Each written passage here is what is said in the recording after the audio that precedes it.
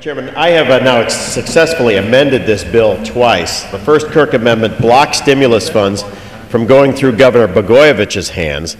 The second Kirk amendment deleted funding for $200 million to re-sod the National Mall.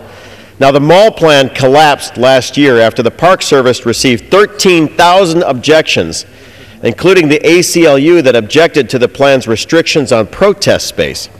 I also objected to the need to turn the reflecting pool into an ice skating rink, for an expensive contemplation area, and a new water taxi service that taxpayers would pay for but no one would use. It's surprising the Appropriations Committee even approved this funding.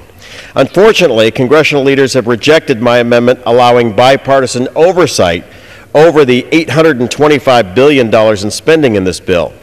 This bill claims to set up a transparency board and an advisory committee, but all of the members will work for the White House.